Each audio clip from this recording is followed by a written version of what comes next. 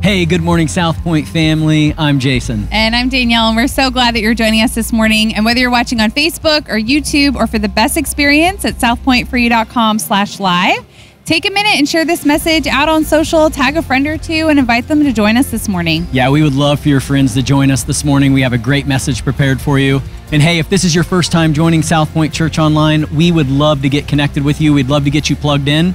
And the way that you can do that is if you got your mobile phone, go ahead and pull that out. You can text the word welcome to 240-297-7400. We'd love to get connected with you. Yes, we want to connect with you. And today we're continuing our sermon series, Game Changer, Jesus Changes Everything. And we are fortunate to hear from a guest speaker, Michael Miller. And so let's give him a warm SouthPoint welcome in the chat. You can say, welcome, Michael. We're so excited to hear from you this morning. Yeah, Michael, we're super excited. And hey, Danielle, I don't know if you know about this exciting event that happened last week. Okay, I don't know. Let's see, July 11th, 7-Eleven. Okay. At 7-Eleven. Okay. They had free Slurpee Day. I knew that the date sounded familiar for some reason. Yeah. Okay. I was super jacked about it. I'm a cherry guy, honestly, so I don't know what your favorite flavor is. I'm kind of embarrassed to say I'm not sure if I've ever had a Slurpee. So oh, really? Yeah, I'm going to have to try one. Yeah, welcome to planet Earth. I know. Yeah, so while Danielle's trying to figure out what her favorite Slurpee is, go ahead and pop down in the chat. Let us know what your favorite Slurpee flavor is from 7-Eleven. And then I'll know what flavor to try. That's right. And coming up in a few weeks, we have Baptism Sunday on August 4th. And so if you'd like to get signed up for baptism, you can go to southpointforyou.com/baptism. That's right. And hey, as you can see, the worship team is getting ready behind us. They're about to kick us off stage. But before we do that and jump into today's service, let's go ahead and look at what the Bible says in Colossians 3:15. Let the peace of Christ rule in your hearts, since as members of one body, you were called to peace, and be thankful. So let's go ahead and prepare our hearts and minds, and we're going to go ahead and worship this morning. And so let's get prepared for that and join the worship team now. Welcome to SouthPoint, online and in the room. Please join us in worship this morning.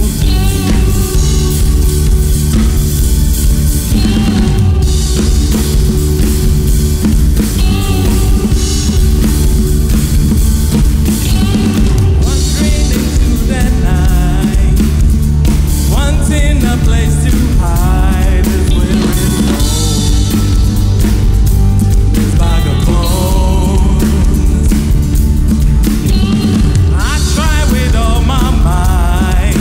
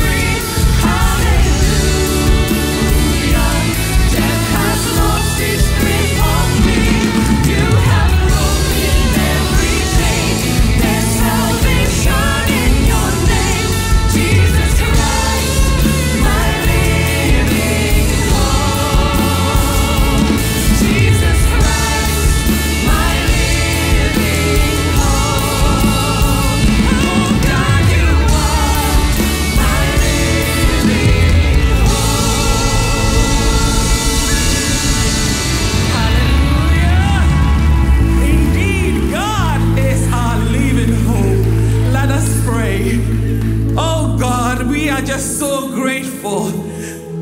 How can we say thank you? Oh, for 1,000 tongues to sing the praises of our King and our Maker, Lord. Father, we thank you for life to the fullness. We thank you that you are hope, you are our strength, you are our peace, our comfort, our joy. Father, even when it doesn't make sense, Lord, you are all that we need you to be, and even more in the name of Jesus. We thank you so much for Pastor Michael Miller this morning and his family. We thank you for bringing them safely here. We thank you for your word that you have prepared through him, Lord, in the name of Jesus. Because your word is alive and active, Lord, and it's even sharper than a double-edged sword. We know that your word that you have for us this morning, Lord, will penetrate through every area of our lives. The areas that we willingly allow you in, and even the places, the areas that we resist you, Lord, we surrender to your will and to your ways. In Jesus' name, amen. Amen, amen. Good morning. You may be seated.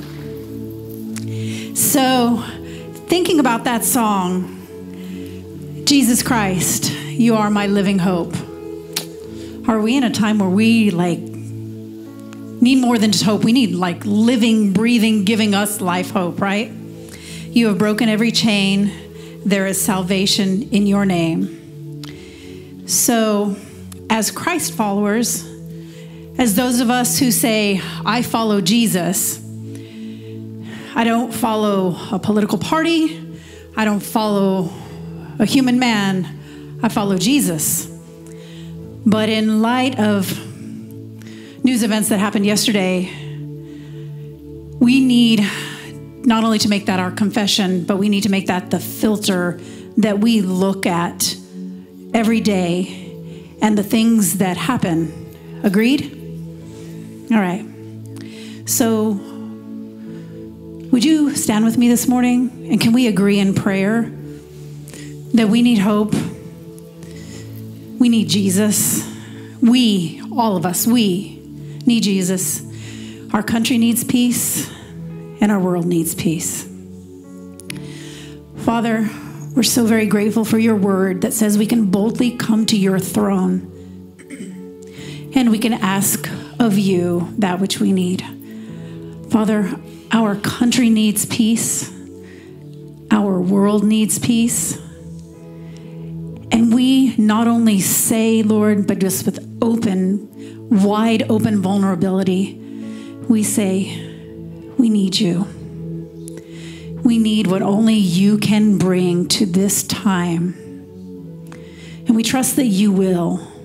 And we will look at life through the lens of Jesus changes everything.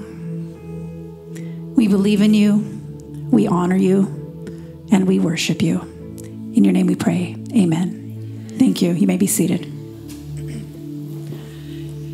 So good morning. Man, you guys are rock stars. It is hotter than heck out there, right? I was outside at 7:30 this morning, and can I just tell you, I hit that air and immediately grouchy.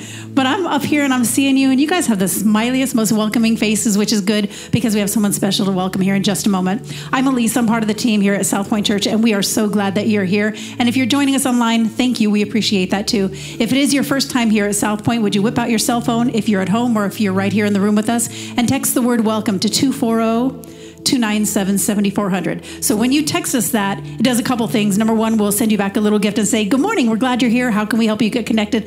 But also, truly, it encourages us to let us know that you're here. So if you would do that. The other thing at SouthPoint is we send out an email every Friday with upcoming information on things that are happening at SouthPoint Church. You can get that by texting the same number, 240-297-7400, but putting the word news in the text. Now, if you have already texted that and you've not been getting the emails, check your spam box. Check your spam box. Check your spam box. Gmail wants to have fisticuffs with SouthPoint, especially on email, so check your spam box. It's a really great way to know what's coming up. And speaking of things that are coming up, does anybody know what's coming up here at SouthPoint on August 4th?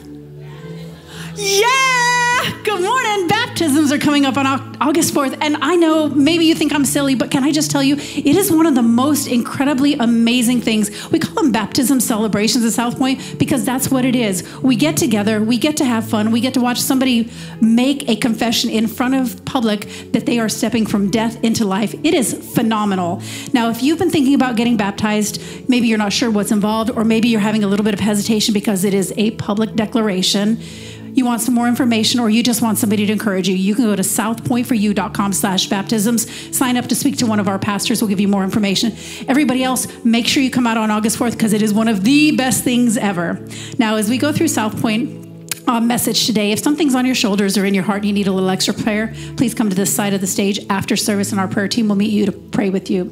Now, if you're newer to SouthPoint Church, we have a number of core values that lead who we are, where we're going, what we're doing, and point us exactly to true north, Jesus. And one of the things we say is we are contributors, not consumers. So you'll notice we're not going to pass an offering basket. We do know that God commands us to give a part of what we have, but we absolutely believe that the heart of that generosity is between you and God. So if you'd like to give at SouthPoint, please go online, or there's a kiosk out there, and we can do that as well.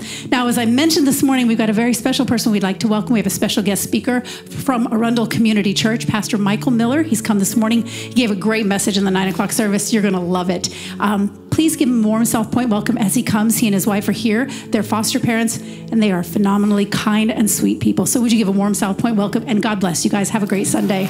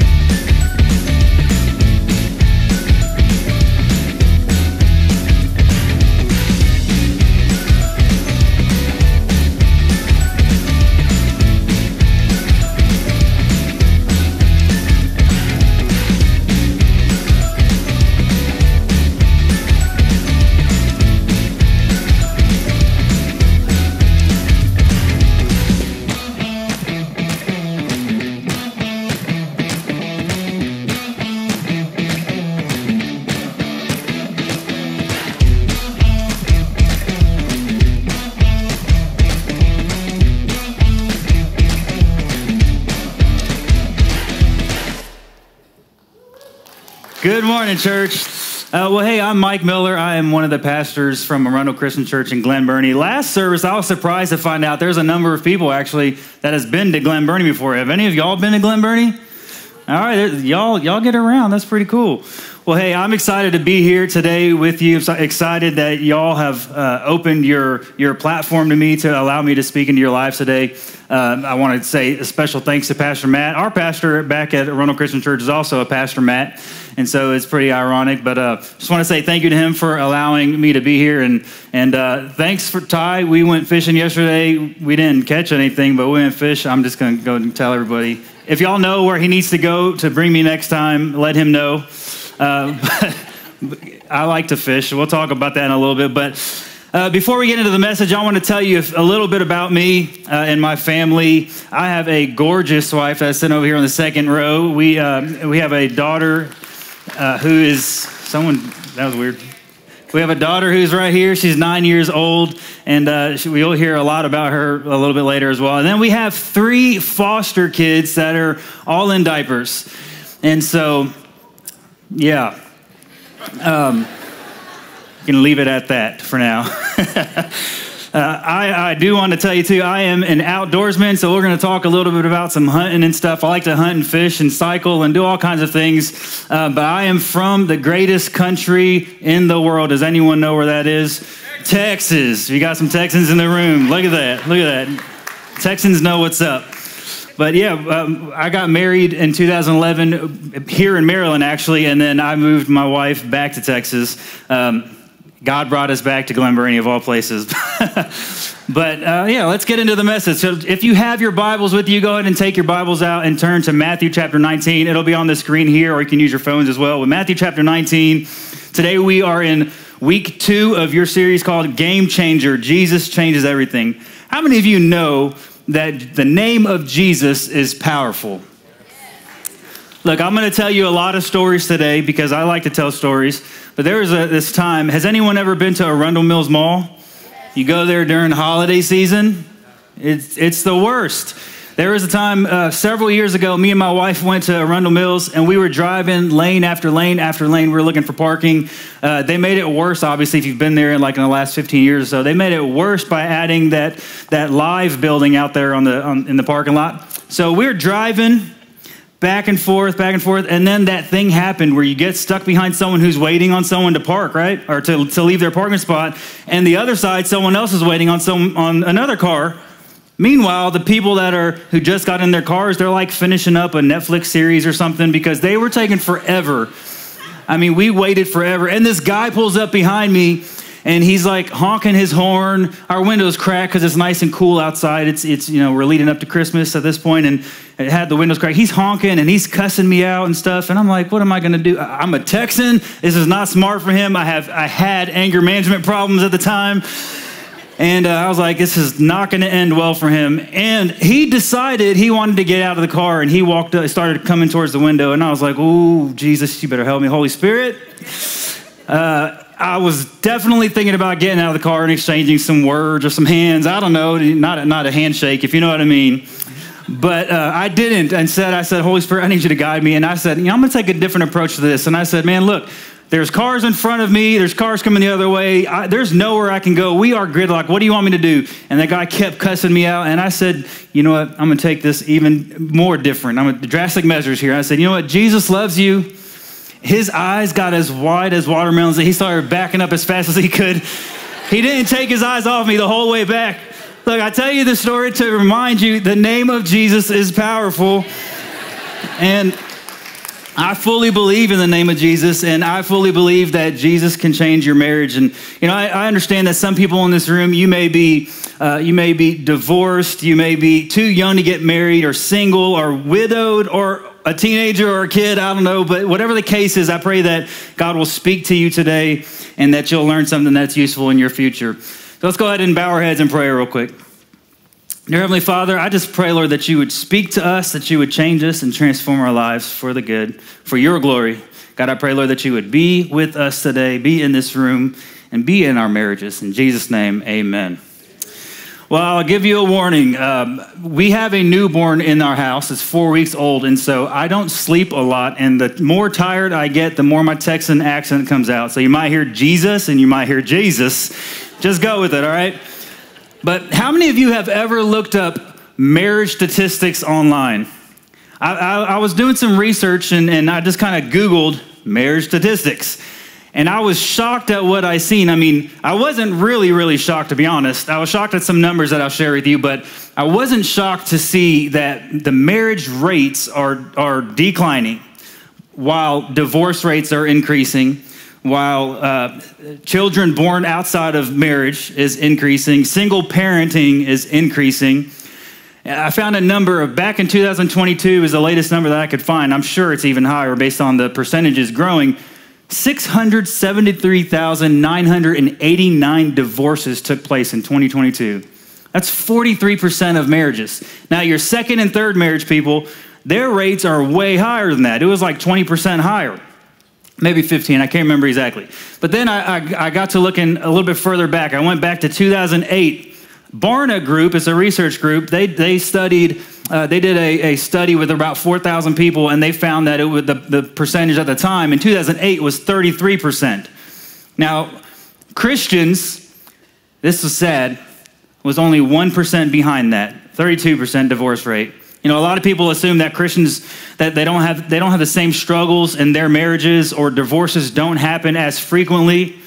The unfortunate reality is that many Christians have the same struggles as non-believers. Many Christians have sometimes more problems because of the way that they look at things as non-believers.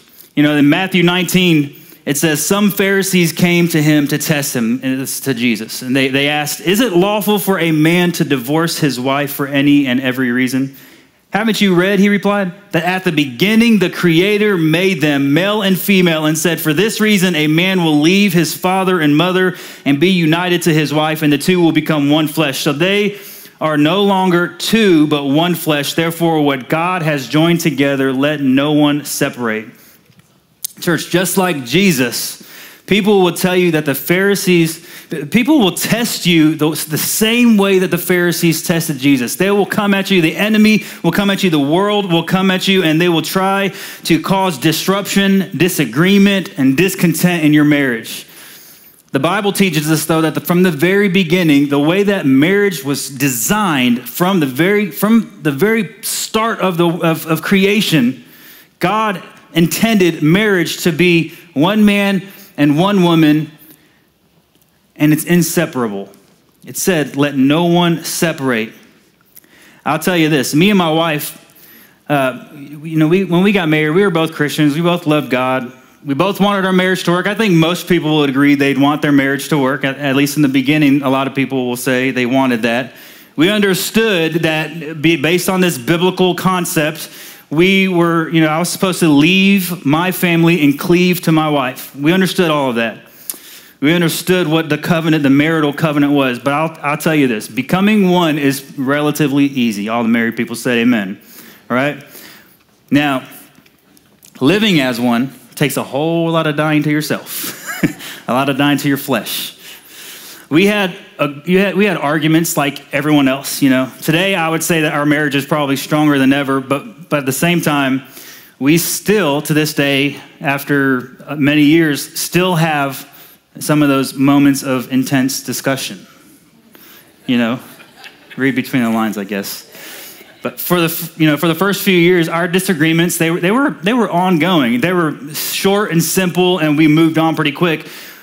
But as we have grown and as we have been married for longer, as time has went on, our disagreements seem to be a little bit bigger. We have a lot more bad to say, like hurtful things to say to each other on occasion. And I'll admit, most of our intense discussions are because I didn't do something, or I didn't say something, or maybe I did something, or I didn't.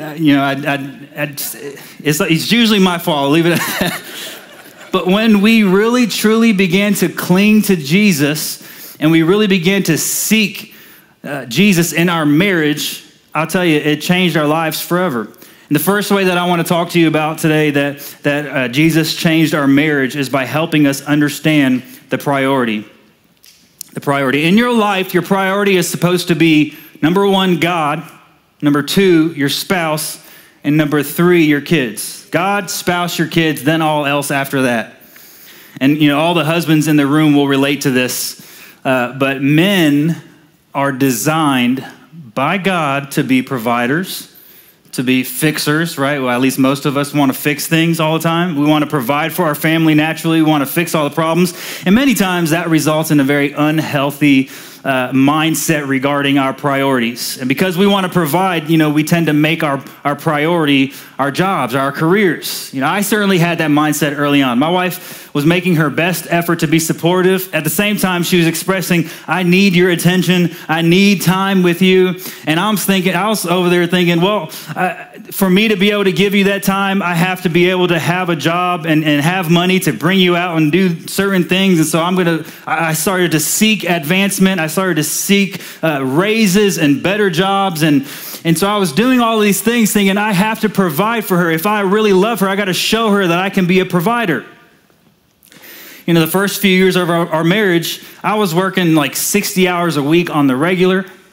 At times, certain projects that was going on in my companies the companies that I worked in, there were some projects that I was kind of the lead over or doing a bulk of the work, and I at times would bring my computer home, and I'd get home around like 6 o'clock. I would eat dinner for a few minutes, and then I would sit down on my computer till like 2 a.m. and get back up at 5. Easily hitting 100 plus hours, 110 hours in a week. I did that way too often. Even when I started in full-time ministry, the church that I was at in Texas, I worked I oversaw so much that there was always events going on, and I always had this mindset that I needed to be there in order for my boss, my lead pastor, to be pleased, right? I had to please him and make him happy so that I could keep my job and get raises and bonuses and all that kind of stuff. And I was even in full-time ministry. There was times where I remember having fights, full-blown fights, because Michelle was like, "You're telling me you're gonna be at the church on your daughter's birthday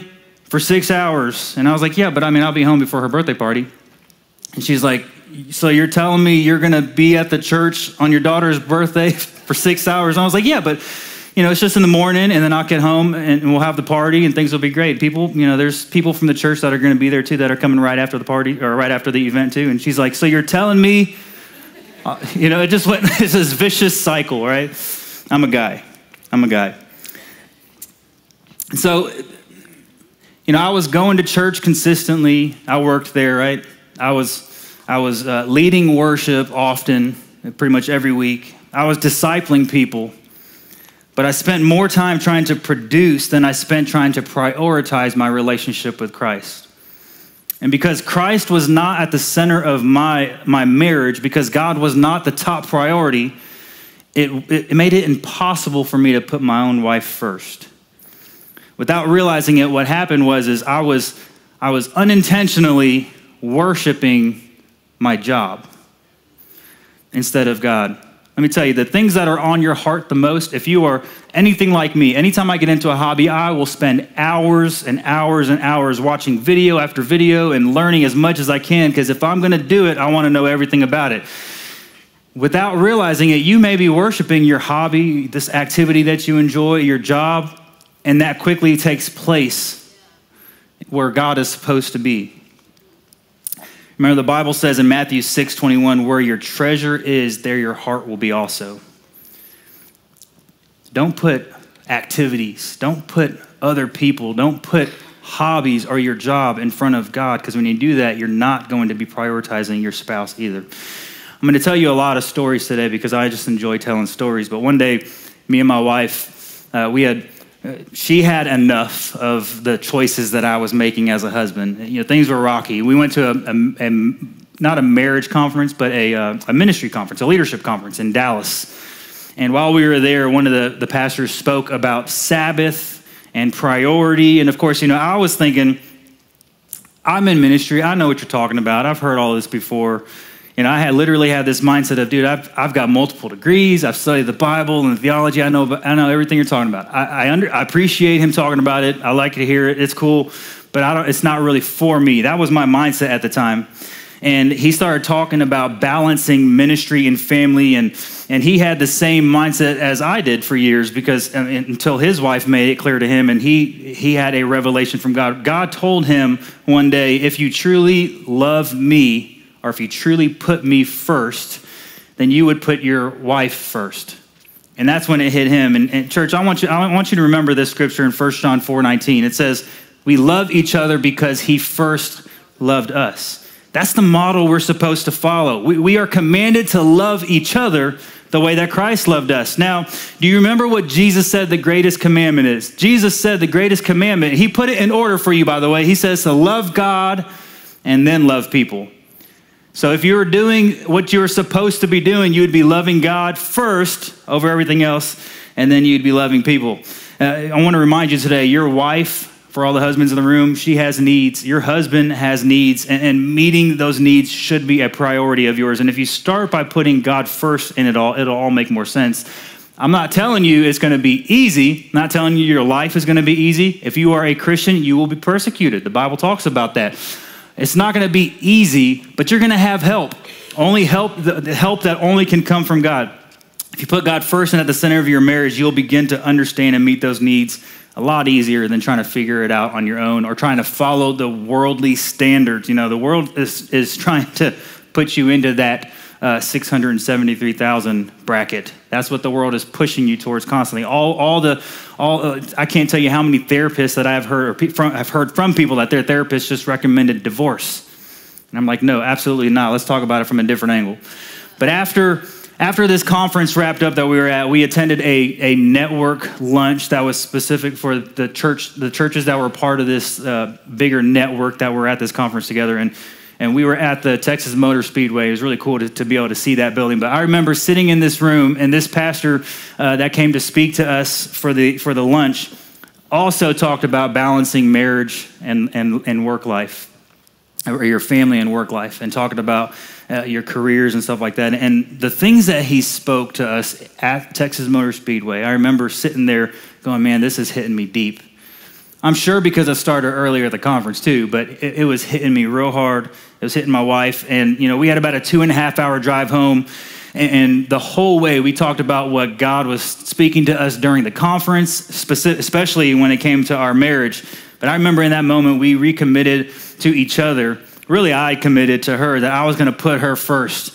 And it led to a lot of tough conversations when I got back telling my lead pastor, I'm not going to do certain things anymore. I have to put some boundaries up. And I had to tell my team the same thing. You can't call me every hour of every evening expecting me to stop what I'm doing to meet your needs or the church's needs. I had to put some strict boundaries up. But that same night when we got back to the church, every first Wednesday, we had a night of worship and prayer where the church came together intentionally to pray for certain topics that we prayed about as a staff first, and said, what should we pray about together? And then we'd spend a lot of time in worship together. And I remember leading worship that night, and during a song that I was leading called Waymaker, I'm sure you guys sing that, right? One of my favorite songs. I remember singing this song and God just speaking into my heart and showing me things. And I remember he put a story, not a story, I guess it's a story now, but he put a thought back into my mind about my daughter when she was around 4 years old. From early on and still to this day, she loves bubblegum.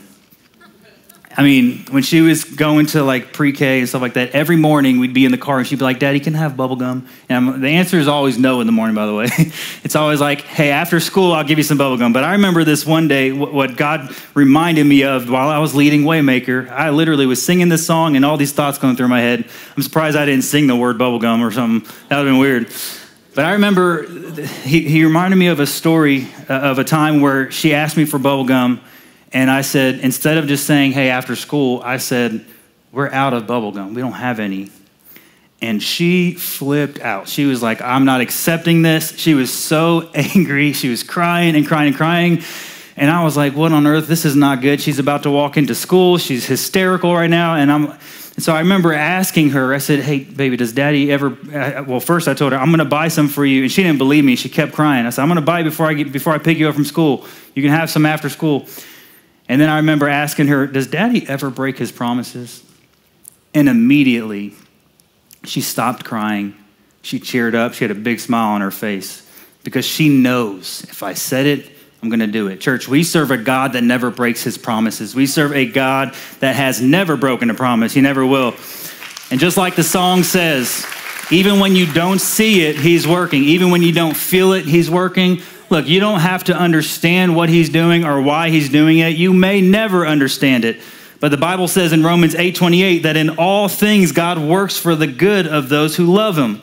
He's working all things for good. He's working in your life, and he's going to work in your marriage too. He's working all things, and it's for his glory, by the way, not for your own. That alone should make you want to praise. I tell you what. Point number 2 today on how Jesus changes your marriage is by protection. Jesus changes your marriage by protecting it. And he does this through the Holy Spirit's working in your life. In John 14:15-17, it says, if you love me, obey my commandments, and I will ask the Father, and he will give you another advocate who will never leave you. He is the Holy Spirit who leads into all truth. Now, the Amplified version of this Bible, I enjoy reading it from that version because it breaks it out even more and tells you who else the Holy Spirit is to you. And it calls him helper instead of advocate at first. And then it says he's the comforter, the advocate, the intercessor, the counselor, strengthener, and standby. You know, all too often we hear about God. All too often you talk about Jesus and you hear about Jesus, but many times we fail to acknowledge the Holy Spirit and what the Holy Spirit does in our lives. You know, I'm going to tell you a story. Now my wife's aware that I'm telling it. So we'll see how the ride home goes. I told this story a few weeks ago to my church, and I had to get permission. And when I asked her if I could tell the story, she didn't give me an answer right away. Out of like every few minutes, I was like, "So about that story?" She was like, eventually she goes, "Okay, you can tell it." But when me and Michelle were just friends, I was on this mission to woo her. Right? You know, she had the hots for me. I'm convinced. She was. So I was like, I'm gonna get this girl to like me, to love me. You know. And I remember I was on my way to community college that I was attending. After work, I was driving down Ritchie Highway, Route 2. Anyone know about that road? Going through Glen Burnie, Severna Park, Arnold. It is nuts. You might as well be in Texas on Interstate 35. That's the way that Route 2 is. But I was trying to get to the community college. I was stuck in traffic. I was on the phone with her, and she was telling me about this comforter that she's seen at a store in Annapolis Mall. And she's like, "Hey, there's only one left." And I'm like, "How do you know that? They don't even show inventory online." It's, you know, it was many years ago. But anyways, she was telling me about it, and I was like, "Well, you know what? I'll go buy it for you." And she goes, No. You have school. Don't do that. Like, go to school." And I was like, "Okay. I mean, I don't mind if you want it. I can get it." She's like, "No, I know you have to be in class," because I already missed the class. I skipped school a lot. That was bad. So she was like, "You need to be in class." I was like, "All right, I'll go to school." And then I hear her go, "But I really like it." So I was like, "I can go get it." She's like, "No." And we went back and forth for like 10 minutes or so. So, you know, I was like, "All right, I'm just going to go to class. How about that?" And then, of course, I'm a man. I need to be the hero, right? So I was pulling up, about to turn into community college, and I was like, "Forget this." Put my cape on. I kept going. I went to Annapolis Mall, and I found the comforter. Y'all, comforters ain't cheap. I bought this comforter for her. I couldn't pay my truck payment after that. I was young. I didn't make a lot of money. And so, you know, but I got her the comforter and I got the wife. Look at that. So she didn't marry me just for the comforter, I don't think, right? I've told this story to multiple friends of groups, in all fun, you know, but later on in life, I remember I'd see her bring these comforters home every so often, and she'd make the bed all magazine photo ready, and I was like, "Oh, cool, so it's time to go to bed," and I'm walking up to the bed, about to lay down, and she's like, "Nope, you got to pull it down." And I didn't know comforters are only allowed to look comfortable. You're not allowed to feel the comfort of a comforter. Look, I tell you this in all fun to make it memorable. I mean, it's a true story, but I want you to remember this. While you're not allowed to feel the comfort of a comforter on your bed, that's not the case for our comforter, the Holy Spirit. He's not just for looks or for show. He's for use. He's ready to guide you. He's ready to advocate for you. He is ready to comfort you and to help you. He is there with you to speak to you and to protect you. And if you rely on the leading of the Holy Spirit, he will guide you in your marriage and he will protect your marriage. So anyone in this room, any hunters in this room? There's a couple. Okay, I see a few. Look at that. Anyone ever been to Blackwater Refuge?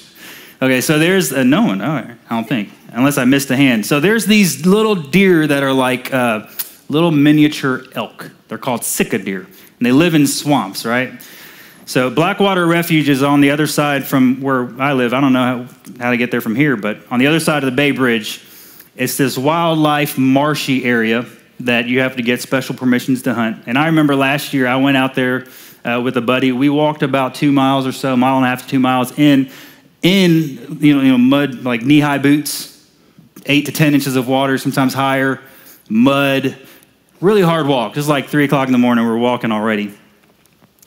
And by the way, anytime you go over there to any kind of swamp, but especially Blackwater, there's like these massive bird-sized devil bugs. They call them mosquitoes.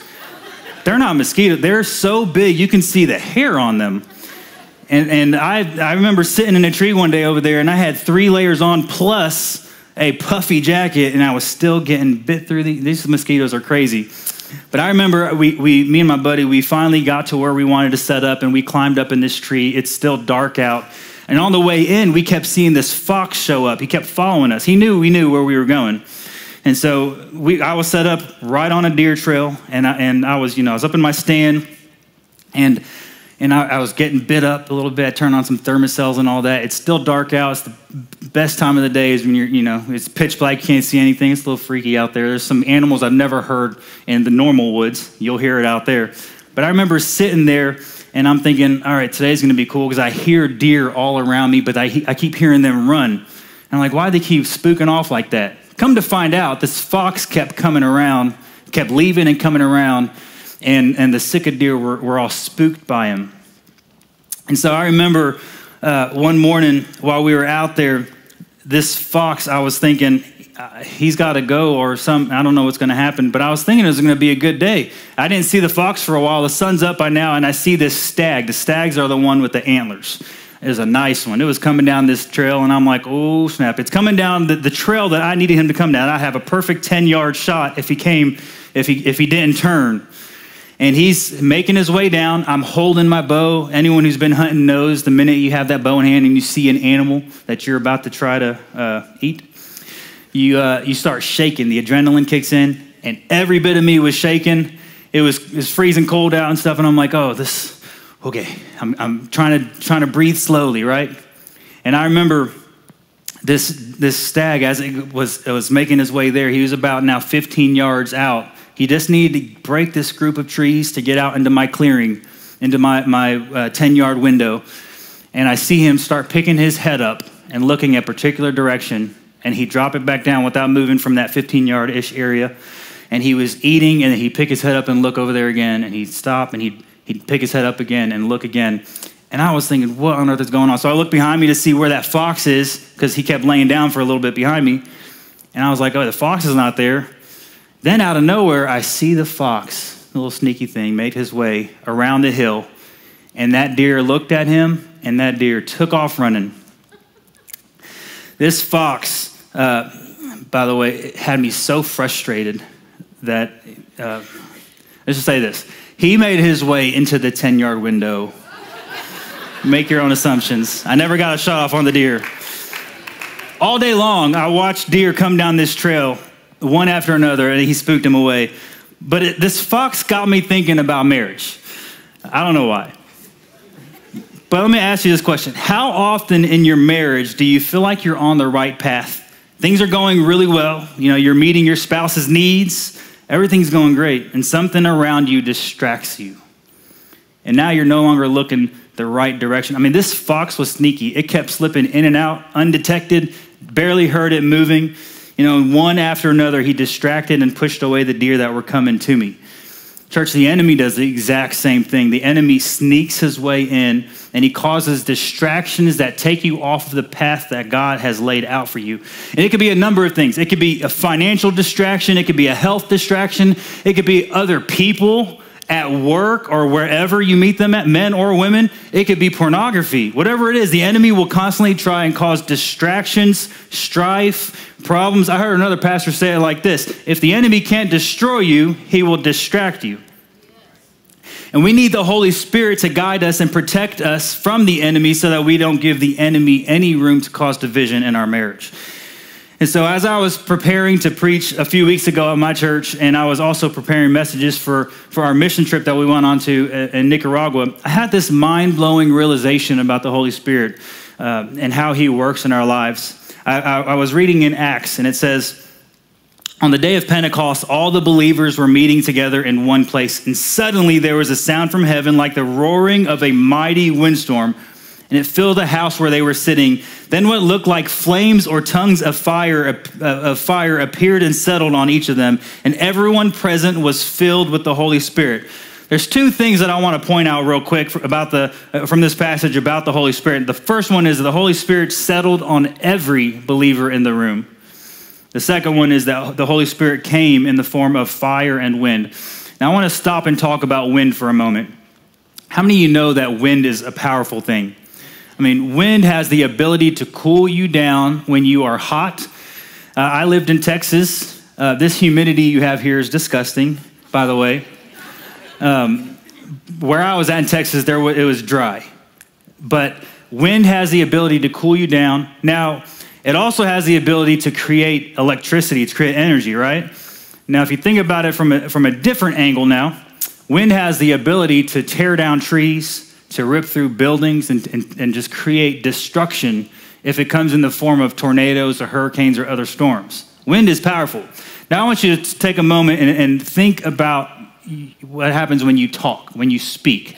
If you ever put your hand in front of your mouth when you speak, you can feel your breath, right? Or maybe that guy that gets a little bit too close in people's personal bubbles and they're talking to you and you feel his hot breath on your face. However you feel it. When you speak, air comes from your lungs out of your mouth. Now, when God speaks, what we read in Genesis is that when God speaks, he creates, from nothing, he created everything that we see. He created animals, the sky, the land, trees, everything. It's incredible. The same thing that happens when God speaks, the same thing happens. Wind comes from his lungs out of his mouth, and then he creates everything, right? Now, Jesus, when he was here on earth, when he spoke, some powerful things happened too. With his words, he rose Lazarus from the dead. He healed people. He calmed storms. He did a number of things, turned water into wine. There's multiple things that he did with his words. And the same thing happens when he speaks. Wind comes from his lungs out of his mouth.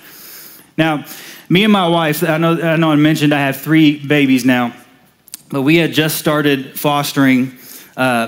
Late last year, we finished the class. We had our first placement early in January for about 45 days. So we went from a family of 3 to a family of 4 for one day. He was put back with his mom, and for one day we were back to a family of 3, and then we got 2 babies. So jumped up to a family of 5, both of them in diapers, And so we were adjusting, and then we were getting ready to go to our mission trip with our teenagers from the church, a group of 17 or 16 of them, I think. And as we were preparing for that, we got a call that the 2 that we had now have a sibling that was born just hours before they called us, and they were like, "Will you take him in?"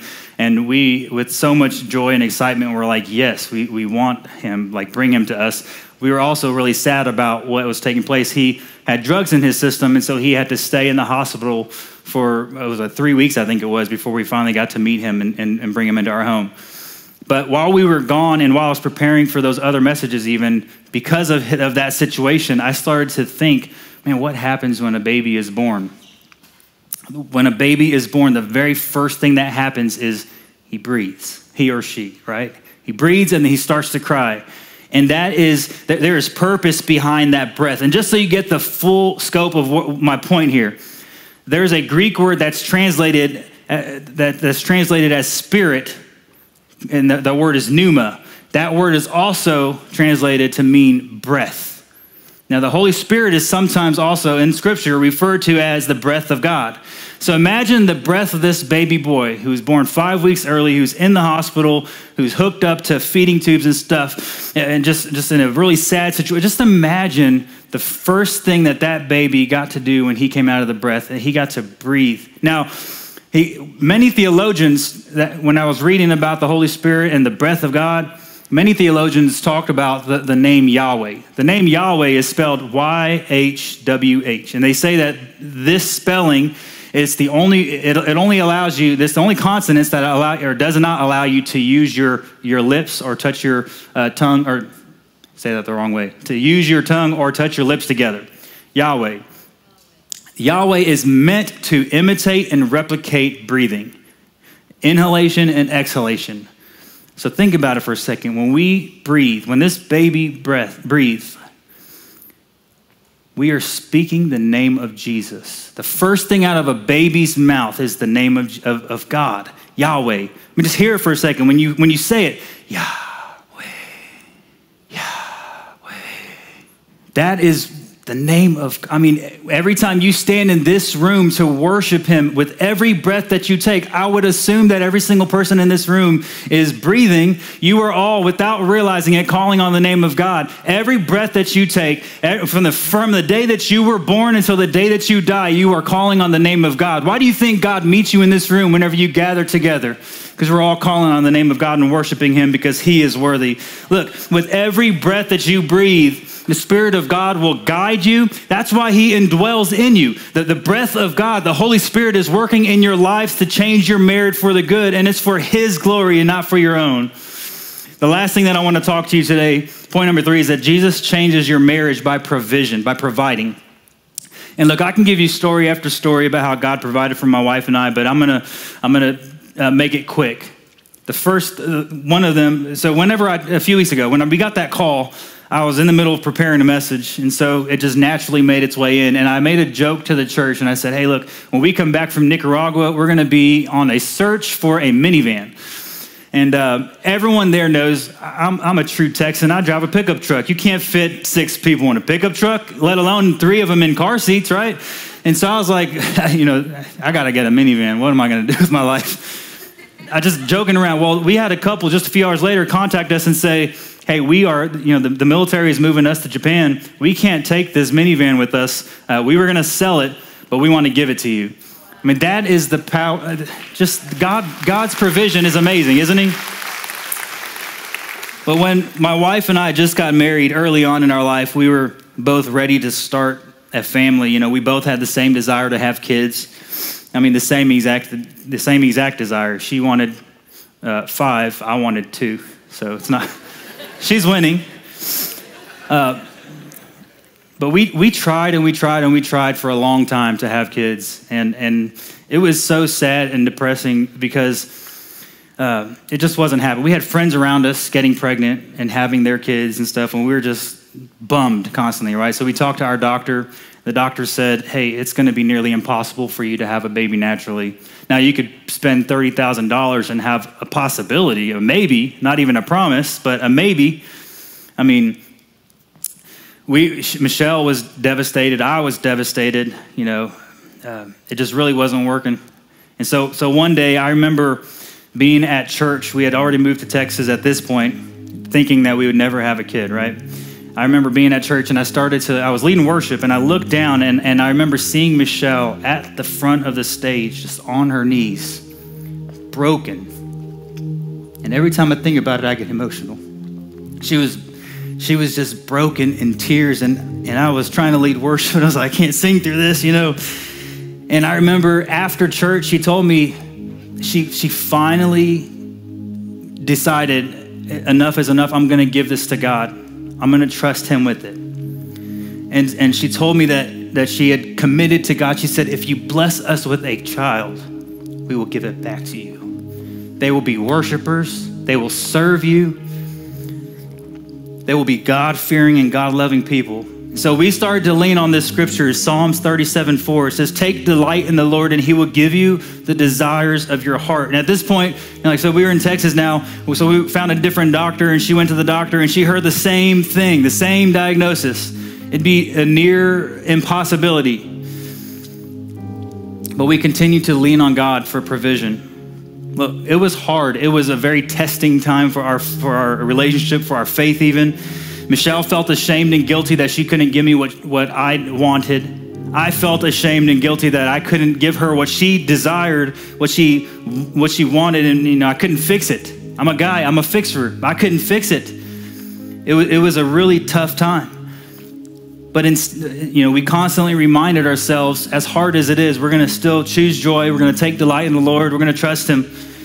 I'm not saying it always looked good or perfect. It was hard. But not long after that, we had something that we did at our church every year. We started the year off with 21 days of prayer and fasting. And we decided this year we're going to focus on praying for a baby together. We're going to be hopeful as we can, and put our faith in God, and this is going to happen. And every so many days we'd take a pregnancy test, and every so many days that pregnancy test would come back. It'd be a negative. It was so hard. After the 21 days of prayer and fasting was over, and another negative test, we decided, hey, let's just take some time and go visit family. My family was still in Maryland at the time because they had moved up here. They moved me up here in high school. And then Michelle's family still lives here. So we were like, let's just go, to fly to Maryland and spend some time up there. So we did. We flew up to Maryland, and I still remember the look on Michelle's face when she got up to do something in the house, and she was on her way. She was walking through the house, and my dad goes, Michelle, are you pregnant? Can you imagine? Everybody knows you don't ask a woman if she's pregnant unless you 100% know and you confirmed it secretly with someone else that knows. You don't ask that, you know? She was mad. I mean, she was livid. And here I am going, I can't fix this. I don't know what to do. Like, I'm mad, you know? And so we ended up flying back to Texas when we got done with our little trip, and we went back to work, went about our lives. And I remember one day she came home from work and she said, I feel different. I don't feel sick, but I feel different. And I said, well, if you're not sick, what are we supposed to do? And she said, I don't know. So we decided, well, let's just do another pregnancy test. It won't hurt anybody. We didn't have any hope at this point, but we were going to do it anyway. So we did it. And then she did her thing. We set it down for a little bit, went away, came back to it. And together we looked at it to find a positive test. Now we have this 9-year-old girl who, such a miracle. We took her to Nicaragua with us, and we got to see her serve so selflessly in the second poorest country in Central America, and she just completely blew our minds. But church, I'll tell you this, when I saw that test, I went to Walmart. I was like, we're gonna trek again. So I bought every test that was there. And she tried multiple. They were all positive. Of course, it worked. But church, I want to tell you this. What the world says is impossible, God says all things are possible if you believe in me. When the world says your marriage probably won't last more than 8 years, because that's what the world says on all these studies that I read, 8 years is the max. So they're saying, but God says, no, you're united as one, and your marriage is a covenant that will last forever. When the world says your marriage will be a living hell, because that's what they're trying to portray on the news and everything else, Jesus steps in and says, forget that. My Father's kingdom come. His will be done in your marriage. That's what Jesus is saying. Look, he will give you the desires of your heart. He will meet your needs. He will protect you, and he will provide for you. He is the game changer. He changes everything, and he'll change your marriage. And I want to challenge you today to make the Lord the priority in your life and in your marriage. And he'll protect you, and he'll provide for you. I can promise you that. So church, would you do me a favor and just bow your heads and close your eyes? I want to ask you a couple of questions. If you're in this room, or maybe you're watching online today, and your marriage is on the rocks, or maybe things have been tough for a while and you're not sure if it's going to work. That's what you're thinking, at least. Or maybe you're at this breaking point because things aren't happening quite the way that you thought it would. And you're thinking, Mike, I need that protection in my life. I need it in my marriage. I need God's provision the way you are talking about it. I need that kind of story to be able to tell. If that's you, I want you to just do me a favor. I want to pray with you. Would you raise your hands for me so I can pray over you today? I see several hands. Amazing. This is good. Well, another question I want to ask you, maybe you're in this room or online and you realize that you haven't been putting God first in your life. Or you might be thinking, look, I've never even made him the Lord and Savior of my life, and you want to take that step and ask Jesus to come into your life and change your life and change your relationships and change your marriage. I want you to do me a favor as well and go ahead and raise your hands nice and high. Amen. Look, we're going to pray here in a second, but I want to tell you also, before you leave today, make sure that you tell someone here that you made this decision today to accept Christ, because I'm sure they want to be able to provide you next steps on how to live your life with Christ. But let's go ahead and pray. Would you repeat after me and say, Jesus, I know that I am a sinner. I ask for your forgiveness. I believe you died for my sins and rose from the dead. I turn from my sins and I invite you to come into my heart and come into my life. I want to trust you and I want to follow you as the Lord and Savior of my life.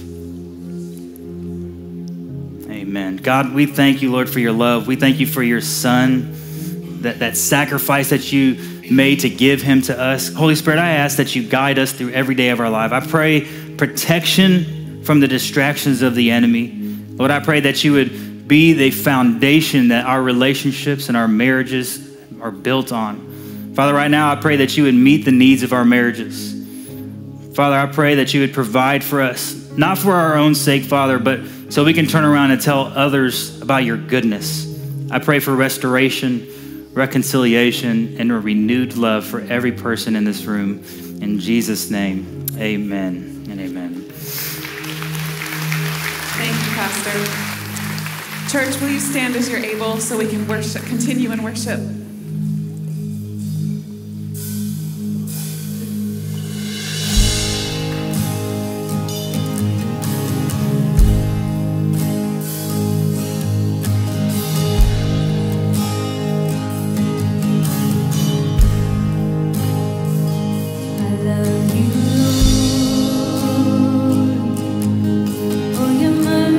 Never fails me all my days.